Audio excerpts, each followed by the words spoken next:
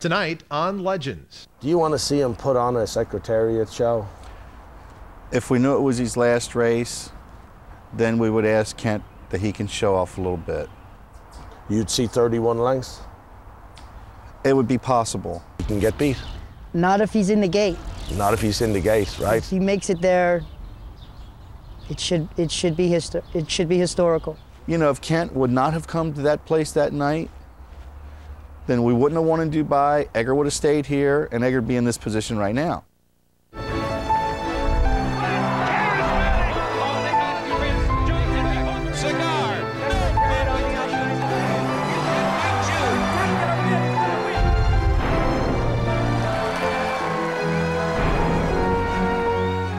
Hard it is, the pressure of the media and everything. How you holding up? I think I'm holding up good. I don't feel the pressure. You happy these days? Very happy. Very happy. I used to worry about things, but now I don't, and that makes me happy. Does it make you a better trainer? It probably does. I want to be known as a good horseman. Well, I would, if you're gone before me and someone wants to fight about it, I'll stick up for you in a major way, babe. I'll put up a good argument, Well, babe. you know what also, Frank, is you've been around our stable. I mean, you even got to walk Big Brown to the track yesterday. Yeah, I mean, sorry about that. I mean, they caught him on Hempstead Turnpike. He was back in 20 minutes. He could deal with that. He probably outrun a Corvette while he was out there. Probably stopping a red light. Right. But I mean, once you're around our stable and you get a feel for our stable, it's a good feeling. We got really good people in our stable, man. I tell you what, that is definitely, if I was to learn a lesson from being around this whole situation, is that you keep the horses smiling. It makes me feel good when I know my horses are happy. Yeah. That is so important to me because I'm supposed to make them happy. I'm supposed to, you know, when you walk inside their home, they're supposed to invite you. Some horses, they can't stand when some of these people walk inside their stall. They know they're going to get treated not the right way. Our horses, I demand that they get treated the right way. I want the horses to have a good feeling about where they're at. You know, I've been lucky enough to hang around with you in the last week or so, and I think that I really feel that we're in the presence of one of the all-time greats. I've never been around a horse I know that I could even rank second to him. Well, I am sitting in a really good spot. I see and feel what you do. It's quite amazing. I mean, it's amazing. Now, he's in the stall that Empire Maker was in, and that means that he's over there in Bobby Frankel's barn. We all know that with the throng of media that comes through, Bobby's not exactly the kind of guy who's out there wanting to be a movie star every day of the week. He does things quietly, but it says a lot, I think, to what he thinks of you, to allow you in the barn knowing what was coming behind it. Is Bobby been like a bit of a father to you? Well, I'm not so sure I look at Bobby for a father figure. I kind of look for him as a father figure in the racing game. I think anyone should be able to ask Bobby questions about what might be happening with their horses coming up to races or whatever it would be. Bobby's an excellent guy that you could throw something at and see how it bounces off of him because he's just been through so a lot and he's such a natural horseman. Well, why did he open the door to you? I guess he you know, he knows that we're in a unique position with trying to win a Triple Crown, and Bobby knew that we wanted to send the horse to Belmont from Pimlico to train him for the race, and I wouldn't think of anything else other than Bobby's barn. So I think that Bobby was very happy that we asked if we could go to his barn, and I think he's very happy trying to help out in any way that he can. Did you look upon your dad as similar sort of a horseman to Bobby? Was your dad a natural type trainer that had just that natural touch towards horses? Dad had a natural feel for the game, and Dad worked really hard at it too. I mean, Dad had it covered on both ends. When your father died, were you and him close at that stage, or was that in a part of your life where there was a bit of a strain between the two of you? Well, yeah, there was a strain the last couple years of Dad's life. What were you doing at that stage? That was I was trying to get horses. I was doing pretty good getting them. I can't remember how many horses I had at the time, 10, 15 maybe. But the last couple of years, things weren't like they should have been with me and Dad. Mostly my doing. You know, things were the way they were, and it wasn't going to change, and it couldn't change under Dad's condition. He was in pretty bad shape. But you know, if that never would have happened with Dad, I'm sure we would be seeing eye to eye today. I've no doubt about that, knowing you. When they hit the finish line, if you're lucky enough to be in front, Dad will be in the forefront of your mind. He'll be there. Yeah, he'll be there. You kind of, you know, as we could say about a lot of people in this world, including myself, lose our way every now and then, but you lost your way kind of in a major way. What made you change your mind? I don't know that I ever did change my mind. I think that as the day-to-day process goes, and I'm working at it and trying to get horses and trying to build a stable, I think something happens to you at that point. I don't know that I woke up one morning and says, man, forget about this, I'm going to pay more attention to things. I don't think I ever had that type of attitude. I think it was just a day-to-day process, me being kind of formed into what I am right now. I think that's mostly what it was. You know, whenever I've done things wrong, I've never looked back on it and says, man, how could I do that? Why did I do something like that? Just did it and on to the next move. You know, I think just the process of just getting involved with the horses, the racing game, the clients, you know, trying to win races, that kind of changes you into turning me into the horseman that I am now, just the day-to-day stuff. Another little family member we need to mention is your daughter, Molly, and of course, Mom. Well, Mom's done an unbelievable job with Molly, but those two got along very, very good.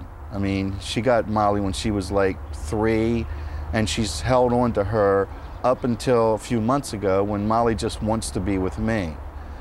So, you know, now Molly's up here with me, and it's hard for me to deal with it because I'm up every morning. And she's a very headstrong girl, and you know, I got to deal with it. She's got like 10 more days of school, and I'm going to have to find out what to do over the summer for school for next year. I got to get somebody here to help me. Molly's mother was murdered. Is that right? What happened there? Well, I believe that it had to do with drugs or money, maybe both. She was living up in Schenectady. She just got hooked up with the wrong people. She hooked herself up with them, I'm sure. And something about a safe in the house, and the guys were supposed to come rob the safe. I think she was even helped setting it up. I'm not sure about that. And, you know, it just went the wrong way. They couldn't get inside the safe. And Denise is one person that would let you know what she thinks about things. She'll mouth off.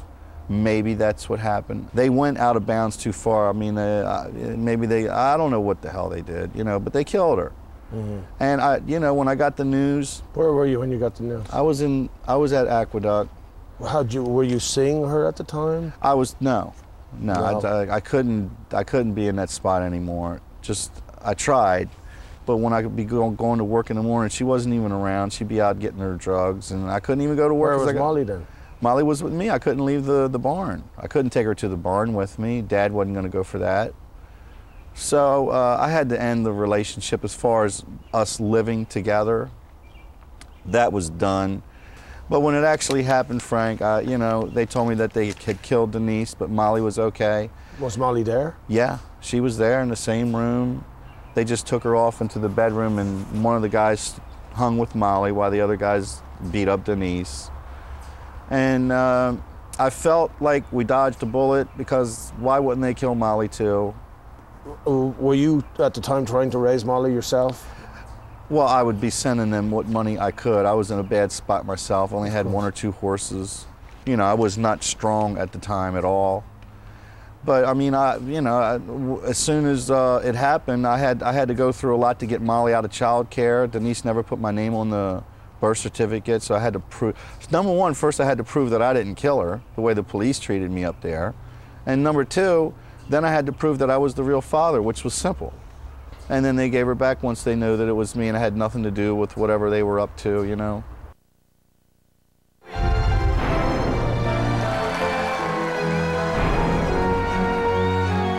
Two legs down, one to go. Oh man, I haven't touched the ground yet. These horses must be enjoying me as a rider right now because they're carrying a feather. I mean, I'm just high as a kite. Are you more or less confident of getting the third leg done? I think I'm probably in the same way, in the same spot when I was there, but it's completely different for me this year. I think I was like a kid in a candy store. It was just all, I was just overwhelmed with joy the whole time. And it was like we had gotten the cake, we put a little icing on it, and we were just trying to get the candles. I had already won. It didn't matter what the outcome was. It didn't seem like it to me leading up to it. Down the stretch they come. It's real quiet DeSormeaux, but on the outside, victory gallop, too tight to call. After I lost it, then it was like, holy cow, man, I'll probably never have another chance to do something like that. And with that being said, now I understand. I mean, you're talking about immortal. You're talking about never being forgotten. You're talking about history. And I'd sure like to make some. Amazing performance. He hits the 25 lengths from front. People would be a lot more shocked if this one was to get beat. I think you would be too, compared to Real Quiet. When he got beat, we were shocked because he seemed like the best through the Triple Crown. But he maybe wasn't the best two-year-old, maybe not the best early three-year-old. This horse has been the best since the moment he set foot on the racetrack. Yeah, it would definitely be devastating, no doubt. I can't even imagine it. Can't imagine it. What would this Triple Crown mean to you and what you're thinking, you know, to associate, like how you got here, or, you know, with your son, Jacob? Or... Those visions, like a slideshow, they'll hit me at the wire. It happens every time. When I won the Derby, it happened. I started remembering my first start out of the starting gate, but this is completely different. The feeling I'm having right now when I'm not daydreaming the race is what I constantly do. I'm talking to you and I'm thinking about the race, you know? But for me, this year, it's going to be all about my family. I'm going to be thinking about my wife and kids, and the fact that our little one who was born with some symptoms is going to actually be able to see this. I mean, he'll never forget it. What is the situation with Jacob as far as his eyesight and everything? I mean, is this something that he may be losing his sight, or he is losing? No, he is losing his sight. He has Usher syndrome. He was born deaf. He has some small cosmetic problems, and his eyes are, they're failing quickly, and worse and worse and worse, and degenerating. So are we talking that this is possibly even the last classic race he could see his father ride in? I think, no. No. No, he'll make it to adulthood. You said those things are going to go through my mind when I hit the wire. You do not believe that this horse is any possibility if he gets in that gate he can get beat? Not if he's in the gate. Not if he's in the gate, right? If he makes it there, it should be historical. A lot of people like to talk about Rick Dutrow in maybe some sort of that he's the black sheep, that he's like a cagey character. What does he mean to you as like a friend, as a horse trainer? Well, he was first my friend, to tell you the truth. I mean, always invites me to his events that he puts on, especially this at Belmont Time. Yeah, but Kent there, what got him in trouble? No. and then he became an associate, and I was able to ride some horses for him. And now we've been able to spend a lot of time with him. And I watch him, he's meticulous. What's he like horse. to ride for? Oh, he's a dream to ride for. The guy, he says, you looked at it, you know what you're doing, yes sir, go get him, go win me a race, you know? How many of an entourage are you going to have? 110 right now. 110. And did you hear about the IEAH stable, about how they're making 100,000 Big Brown towels to the first 100,000 people through the gate here? When Big Brown, if he makes it in that gate, when you turn for home, there's a possibility you're going to be looking at 100,000 Big Brown towels being waved. That could be a pretty special feeling. I think so. I think to have a world of love pulling for him. I'm just very happy and humbled to be part of the whole situation, be part of the team. Feel blessed that IEH has chosen me to ride this freak. He's a freak, and I'm just very lucky to be associated with the whole thing. They seem to be real winners, the IEAH. They're as good a losers as I could have ever been around in my life. That's where I was going. You said they were great winners. You can tell a whole lot more about a person when they get beat and what, you know, how they treat you, and it's the same class, just like appreciative of the win. They'd be appreciative for you coming out and giving a gallant effort. Well, my friend, you owe me nothing in this world because it was right here. Me and you got the job done in the Breeders' Cup, and you know what? I feel it's going to happen, and I just wish you the best, brother, and I hope it does. Thank you. Thank you.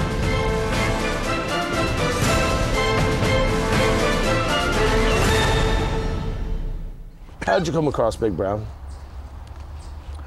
Big Brown freaked in his debut.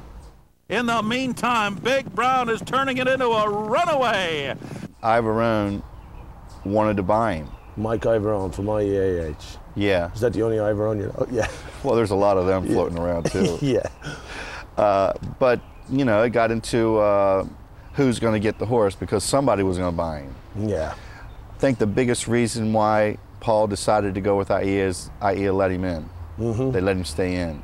Darley wanted to buy him out, and Paul wanted to stay in. It's a good thing he did. Yeah. Yeah, he's having the time of his life. Time of his life, no doubt about it. How did Kent DeSormeaux end up on the horse? Well, Benny the Bull won a big race for us, the Sunshine Millions in Florida. And we had everything set up to go to one of my clients' dinner place. We all went in there, it was like 50 or 60 of us. And then all of a sudden, later on, Kent and his wife came in and we made room for him. There wasn't anything that was planned. And the next morning, Ivorone says, Rick, you got to do me a favor. We got to let Kent ride Big Brown. And I says, well, Mike, I mean, you know, that's all fine with me, but, you know, Edgar's been breezing the horse. He loves him. You're going to have to handle this here. This was Edgar's mount, and you're going to have to deal with it. I'm not going to deal with it. I'm going to name Edgar until you straighten it out with Edgar, because Edgar's been good to us, and there's no reason to treat him like that. I did lay one thing on Ivorone. I says, Mike, you know, Edgar's going to stay with us. I says, how do you know Kent's going to stay? He's riding a lot of good ones for Billy Mott. He's in demand right now. So Mike got them to agree no matter what, he was going to ride Big Brown every race. I said, okay, well, I can live with that. That's okay.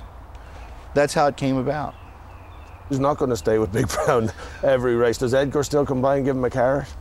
Edgar comes, he keeps close tabs on Big Brown, yes. I feel bad, but you know what, also, that was the same day of the Florida Derby, and I don't believe any jock in the world would have won those races in Dubai except Edgar. He gave those two horses unbelievable rides. And if we would have kept Edgar here and rode him on Big Brown, we would not have won those races. So it worked out good for Dutrow. Yeah, no doubt. It really did. I feel bad about the Edgar thing because he got taken off St. Liam too for the Classic, and it wasn't my move. I didn't like it, but if I would have challenged, they would have took the horse from me, you know? Yeah, yeah. Same thing here with Big Brown. If I would have challenged and stood my ground, I wouldn't be training Big Brown.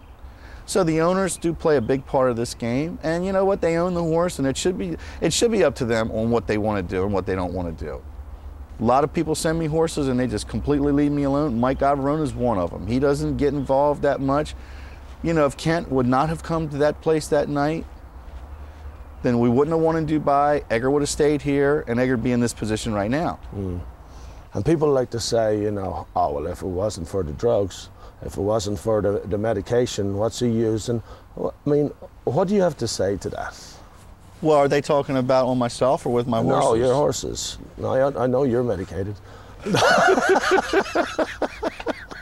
Yeah. Well, I don't put much into it. It doesn't bother me in any kind of way, Frank. I mean, I've heard it for years and years. I would be reading stuff about what they are accusing me of or whatever. I don't put much into it. It's not the way I was brought up. It's not what I revert to doing just to win a race.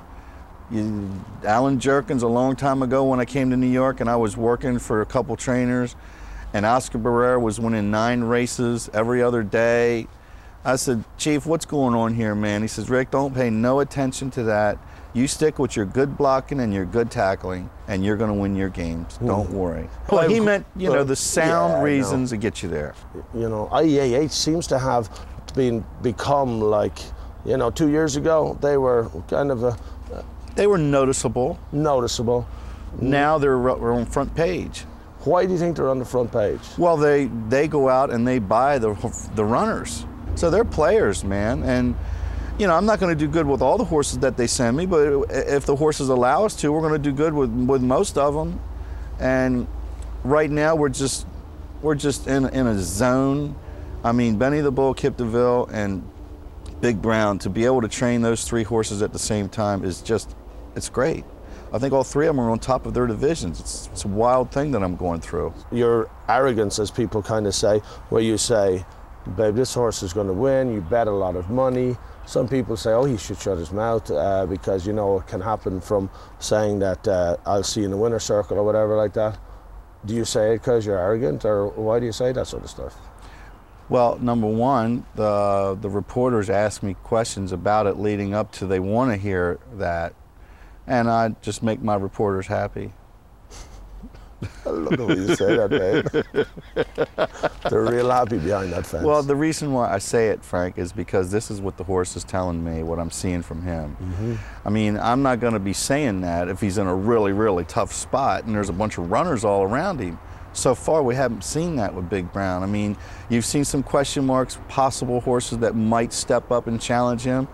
But once the race gets started and into the race, no one comes to challenge the horse.